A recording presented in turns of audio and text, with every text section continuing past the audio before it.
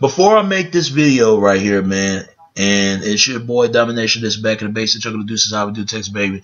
Man, it does back, you do this, do this, do this. Real men rise up, fake men rise down. Real women rise up, real women rise up, fake women rise down. Practical word preacher, preach on.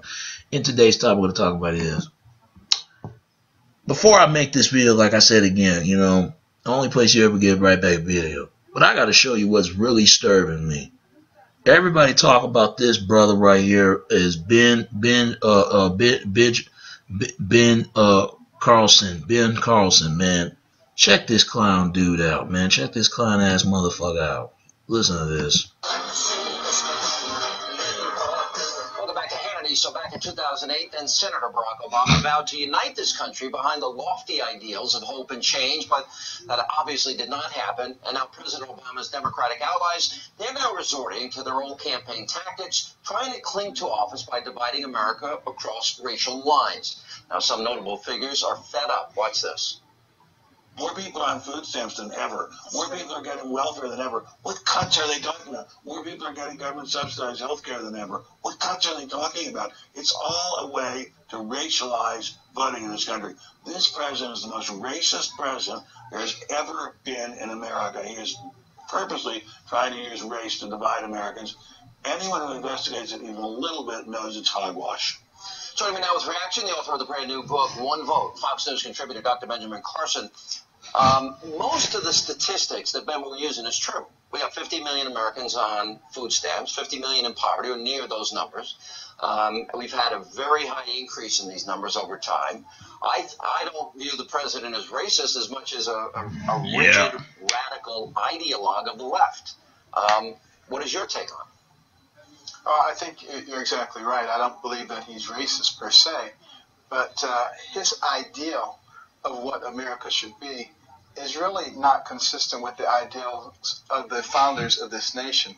And we've had 50, maybe 60 years now of progressive policies, and what they have done is they have halted the tremendous progress, particularly in the black community.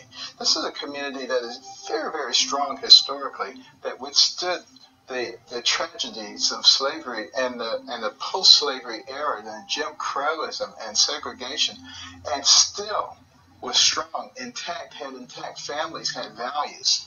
And then once the progressive left began to bestow all their wonderfulness on this community, that's when it really began to disintegrate. Yeah. And I think what needs to be emphasized is in the black community today in America, there's a control of $1 trillion worth of wealth. They need to learn how to turn those dollars over in their own community a couple of times before they send them out. That's what creates wealth. Reach back, pull others with you. And we need to be talking about what happens when a young girl has a baby out of wedlock. Let me show education stops. See, I view the president as the radical ideologue, inexperienced and incompetent. I mean, and a little bit narcissistic. Those are my descriptions of him. But let me give one statistic, and there are many that I could put up. I'll just put this one up, and that's black Americans on food stamps. We're at 6 million back in 2008. Wow, okay. And just in 4 short years, it's 11 million, just shy of 11 million. That's nearly a doubling of the number of black Americans on food stamps, yet 95% of the black community voted for this man. Why? Right, because people are becoming dependent, and it's intergenerational dependencies based on these policies. Now, I think this is a wonderful opportunity, quite frankly, for Republicans to present a different picture, a way up and out of poverty. We need to start talking about some of the programs like micro-lending that allow people through their own efforts to rise. I think many Americans would be happy to invest in their fellow Americans, to see them move from dependency. We're going to have to find a way to allow all of those mothers who are giving birth to be able to get their GED, be able to get their associate's, master's degrees, and become self-reliant and teach that to their families. That's how we break these cycles of dependency. But we're going to have to think about these things and put those programs out there. Republicans are going to win tomorrow, but we can't be satisfied with that. We're going to have to put out programs that are understandable and intelligible and that work. A bold. Oh man, you hear this, right? Fuck Sean Hannity and fuck this guy right here. Benjamin Carlson. Every year you hear about this. They want to blame the Republicans. If it ain't Republicans they want to blame, they want to blame Democrats. See, it's like the Crips and Bloods in politics, man. I ain't gonna lie to you. They play whites and blacks against each other. And I'm gonna say this to whites. Y'all fools if y'all believe a lot of the stuff y'all people are saying. Same thing black community.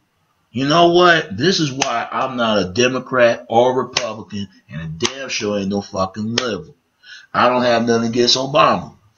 It's sad that he got the most death threats regardless. If you don't like the man, don't vote for the man or don't agree with his policy. If you with the man, vote him. But I'm going to tell you something else, man. This is 2014 and people still have that dumbass issue about food stamp. Last time I checked, yeah, there are black community have food stamps, but there are white people have food stamps. There's Asians, there's every other race, but they always say to the black community. See, they generalizing, just like I can't generalize one group of whites. I don't know too many of them. I can't generalize Asian, but that's what these people are doing right here. See, these what you call these ancient Babylon mystery Archer mystery schools. It's these people, man. Excuse me, right there. I'm just putting out right there. I mean, it's these people. It's these people that's coming out saying all this type of nonsense that comes out of their mouth and stuff they say. Do I vote? I never vote. I never vote Democrat or Republican. I feel like I don't trust them because they say one thing. You have to trust yourself before you trust anybody. I told my father years ago that they've been saying about this change stuff for years. I hear people say it all the time. Change. Or is it change for the better for the system? Or they change for the better for the people? Which is it? Answer. If you ask anybody about this, men and women cannot tell you what that answer. Look, it's sad that people are on welfare. And they should have a better health care. They should have. But instead, there are some people who don't want a better health care. Don't want people to have a better health care, to have a better health because they selfish. Because they feel like their families only can get a better health care than anybody. And also, they can't get their damn money back. They want you to be more like them. They want you to be selfish. And Republicans are more selfish than Democrats. But Democrats, what they do, they like to help out people. There's nothing wrong with it, but stop doing it because some people just don't appreciate it. They help out too much, but they want to be more like Republicans. See, it goes back to the Romans and the goddamn Greeks. It goes back to that, who controlled the whole entire city, controlled the whole entire people, and people control other people from the system control over by the people. Without the system, people could not re-enduring everything. Now, some people can do it without the system. Some people feel like they can't. Without the people, they wouldn't have nothing. Do I get mad at rich people? No. Some of them, they do look down on people. Some of them shit on homeless people. Because they think that they're going to get more than they do. Or take something out of them. And then you got the people look down on rich people. They do look down on rich people because they think, oh, they just jealous because they ain't have anything. Yeah, some people are jealous of that. But there's no reason to get jealous to anybody. But nobody don't deserve to be poor. But everybody wants to deserve to be rich. And they trying to help out the poor for they can be more rich like that. Let's be honest, man. This whole thing, Democrats and left wing and right wings, they are both wings and the same dirty ass birds. They plotting against each other. What do you think the left brain and the right brain is about? What do you think that the right hand, the left hand? See, your right hand is the right hand of God. They say the right hand, the left hand is the people those who make the wrong path with the devil. See, it's like that. This whole Democrat and Republican, and people will. I'm gonna say this to Christians, and Christians know this too. They always talking about Jesus Christ. All Hail Mary to Jesus, right? I mean, all hallelujah to Jesus, whatever you call of hallelujah to God. But they will never talk about Lucifer as a brother of Jesus Christ. They will never say that. All Satans, they'll say it, but Christians, they won't say it. They're gonna be quiet on that subject. They always talk about the secret side. There's no secret to it. They showing you every day what they're doing. And politicians and Democrats, they all in on it. Whites, blacks, everybody's into this.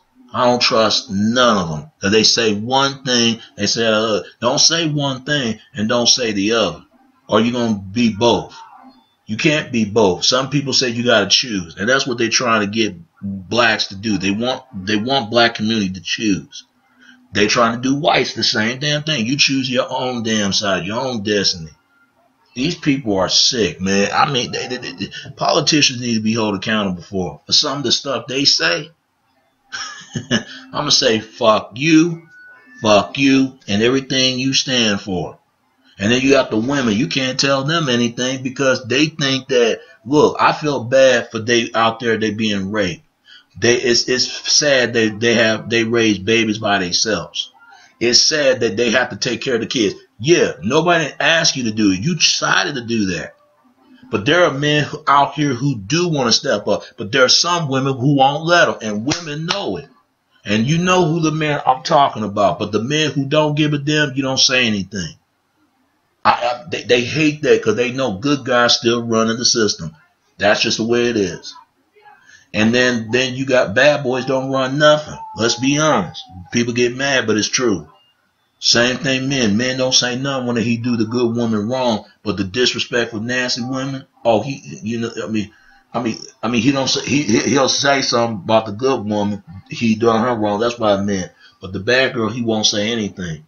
See, two wrongs don't make it right, but one right can never make it wrong, right? It's sick as me, but I gotta thank the Harvey Superboy that to send this video for me because it's good to send this video because we gotta hold them accountable, and that goes to anybody, white community, black community.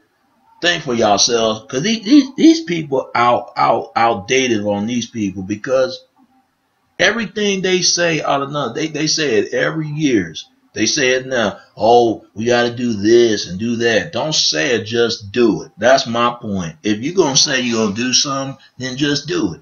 I respect a real man and real woman. Saying it's not doing anything. Doing it is what counts. I'm out of here, man. That's all I can say about that. This is why I just don't fuck with politicians. This is why. Because some of the stuff they come out of their mouth. And nobody shouldn't have to deal with death threats. Nobody. Regardless they the bad guy or they're not. Nobody wants to deal with that. If you don't like that person, don't deal with it. Don't support them. But you can't blame these politicians because they got some issues what goes on in their lives. But I'm going to show you a video about this guy used to say this about politicians. I might not heard his name, but excuse me. I will find it. I will find it. He's in there. I will find it. Yeah, here it is. Here it is. Gotta listen to this. Listen to this. There's a reason education sucks. It's the same reason that will never, ever, ever be fixed. It's never going to get any better. Don't afford it. Be happy with what you got. Because the owners of this country don't want that. I'm talking about the real owners now. The real owners, the big wealthy business interests that control things and make all the important decisions. Forget the politicians. The politicians are put there to give you the idea that you have freedom of choice. You know. You have no choice. You have owners. They own you. They own everything. They own all the important land. They own and control the corporations. And long since long paid to the Senate, the Congress, the state houses, the city halls. They have the judges in their back pockets. And they own all the big media companies, so they control just about all of the news and information you can hear. They got you by the balls. They spend billions of dollars every year lobbying to get what they want. Well, we know what they want. They want more for themselves and less for everybody else. But I'll tell you what they don't want. They don't want of citizens capable of critical thinking. They don't want well-informed, well-educated people capable of critical thinking. They're not interested in that.